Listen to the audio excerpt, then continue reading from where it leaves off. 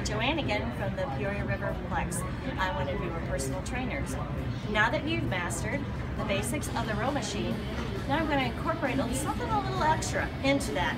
So after you unclip, get off the seat, push it out of the way, we're going to incorporate some push-ups.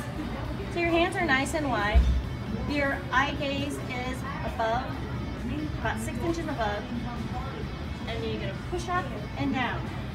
Now if this is a little too much, feel free to take it down to your knees, and you can do 10 to 15 repetitions.